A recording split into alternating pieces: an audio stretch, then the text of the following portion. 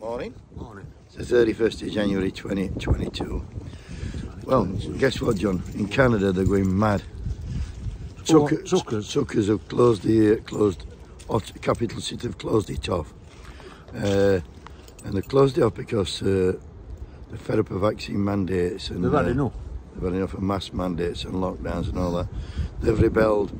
And Trudeau's run off and got it somewhere. He don't know what to do. Can I ask a question though? Yeah. How long's it been going on now, this lockdown Too long. in Canada? No, in Canada. I don't know. Has they seen out about it on news? No, I've not seen anything on news. Why? Because they don't want you to know, and I'll tell you why they don't want you to know, because they don't want you to spread. People unhappy, people throughout the world are unhappy. I do believe in Australia, they're rising up over there now. Beautiful. And it's not about anti-vaccination, anti-mask, it's about people, freedom, that's it.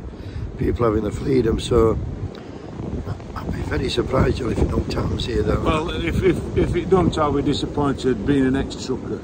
Yeah, ex-trucker, yeah. Yeah, so watch this space, So it's all here you go, kick truckers, get them on A1. So A1, M25, all lot. All lot. Anyway, It's windy. Bye. windy.